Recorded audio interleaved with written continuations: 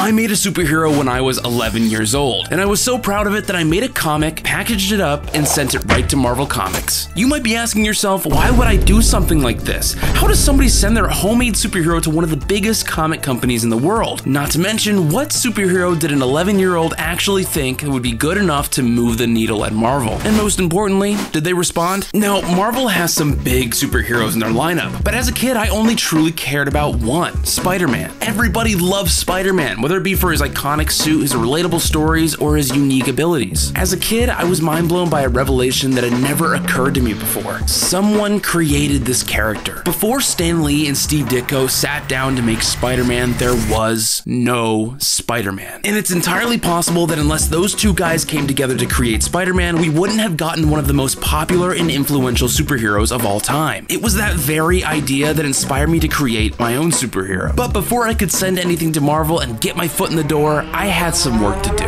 It was 2007, and I had just moved away from the town that I grew up in. And as my family and I spent time touring houses, there wasn't much to do. Now, I was one of those kids who carried a sketchbook with me everywhere, just in case a good idea hit. It was on one hot car ride over to that day's house tour that I'd come up with a great idea for a superhero. Meet Bullet Boy. Okay, as an 11-year-old, I thought this was pretty freaking sweet. A gunmetal superhero that's as fast as a bullet, probably has hair because, well, hair is dope. Definitely not because I wanted to distract from the idea that he has Spider-Man's eyes, right? You know what, stick around to the end of the video because I think it'd be fun to revisit this suit, my current art style. With a name like Bullet Boy, I also gave him some pistols, and they decidedly don't kill people because that's not really what good guys do. And later that day, my dad helped me come up with the origin. He's got super speed, so it only makes sense that if he was born with these powers, his world-class famous athlete parents had something to do with it. And wouldn't you know it, they had some experimental testing done, and the side effect was, well, superhero babies. Now, I didn't plan on Bullet Boy taking the world by storm or think that I had come up with the most original superhero of all time. I just thought he was cool, and I wanted the fun of making comics with my own superhero for a change. But I will say, at the time, I thought he was the complete package. So much so that I filmed myself documentary style in high school drawing Bullet Boy for the first time so I could use it in a video like this one. I had no one to thank but Stan the man himself. But if I was gonna send Bullet Boy to Marvel and to Stan Lee, Bullet Boy needed a comic. Now, I have absolutely no recollection of making this, but it's apparent that the art was heavily inspired by the Spider-Man comics I was reading at the time. It might not be a 10 out of 10 read, but surprisingly, this first issue of Bullet Boy actually does a few things right. It sets up Josh McKean as a bored rich kid who spends his time cooped up inside watching TV, explains why he never figured out he had superpowers, discovers he has powers when he randomly decides to check the ID processor that his parents got for him for his birthday, where he finds out that by crushing a microchip, he can instantly suit up as Bullet Boy. Kind of a weird gift, but they're rich, and rich people buy dumb things all the time, so we can justify that plot point, right? Then he does what any kid would do if they figured out they just had superpowers, and he goes outside and jumps off a building. Uses his pistols as grappling hooks to traverse the city. Suddenly he's thrown off by a massive explosion, and as a superhero who decides to use his newfound powers to save the city. At the source of the explosion, he meets his first villain, Shaka. Josh uses his super speed to round up all of Shaka's goons, and supercharges his suit to stop Shaka and save the day. And of course, on his way home, he comes up with the name Bullet Boy. Boom. End of issue 1. The comic was complete. Next, I had my dad pop out Microsoft Word and the nicest weight of paper he had in his office supplies to help draft a letter to Marvel. The letter went like this. First, I would like to encourage you in your own work by telling you that I've been a fan of Spider-Man comics for many years. Now I've reached a point in my life where I'm coming up with my own superheroes. Please allow me to introduce you to Bullet Boy. I go over Bullet Boy's powers, his backstory a little bit. Of the many superheroes and villains I've created, Bullet Boy is my favorite, and here's why. Bullet Boy has many abilities and amazing superpowers. Bullet Boy has a very funny and entertaining personality. Bullet Boy's adventures teach life lessons and promote good virtues. Bullet Boy is a boy next door type of character that kids can relate to easily. Bullet Boy also stands out as unique among superheroes with a virtual super suit that springs onto his body when he flicks a microchip. I continue to tease them with a little bit of backstory and tell them to go check out my website. Character Bullet Boy has enormous potential, and I would be grateful for an opportunity to discuss the concept further with you. You may reach me at blah blah blah.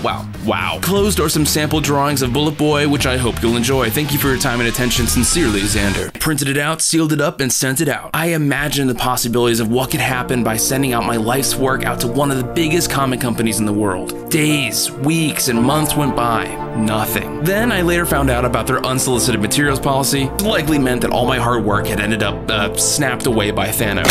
So yeah, I don't recommend you do this. But you know, I was completely okay with the idea that maybe Stan Lee had secretly opened it, read it, and forgot to reply. But that didn't stop me from working on Bullet Boy. I kept working on stories and other villains and heroes for the next few years. If you've been following me on social media, you've probably seen my other Bullet Boy videos, where I tried redesigning Bullet Boy for the first time in several years. So for this video, why not do it again? Now, there are actually a few things that you want to consider when you're drawing a superhero. For example, Bullet Boy doesn't have an emblem, and I feel like because his suit was manufactured as a prototype, it shouldn't really have one. Especially for this version, I'm giving him more of an MCU aesthetic. And because it's a prototype, I want to think about the colors I'm using. Similar to Iron Man's first prototype suit, I like the gunmetal look. I can imagine if someone wearing this suit was running incredibly fast, they could burst through solid objects. So the suit kind of needs to look enforced. In previous versions, I really tried to get rid of the Spider-Man eyes look. I do think smaller white eyes could allow us to keep it feeling familiar, but for this iteration, I wanted to go all out and think about and consider options that might be helpful to someone running at insane speeds. Max visibility and eye protection. And of course, I want to keep Bullet Boy's hair. I really think the hair is a lot of fun to draw, and the way I've been drawing it recently reminds me of the way your hair gets if you have the window down in the car for too long. And because he's a running superhero, I think the athletic build really works for him. That way his build is more aerodynamic and he's more quick on his feet. In this drawing, Bullet Boy's pistols are in his holsters, but as far as weaponry would go, I think that these pistols have various settings and abilities that will give him an arsenal of ways to deal with enemy threats. So that's Bullet Boy, or at least a variation of his superhero suit. Let me know if this whole story reminds you of any superheroes you had as a kid, or if you're working on any now, let me know down in the comments below. Meanwhile, I'm gonna prep my letter to DC.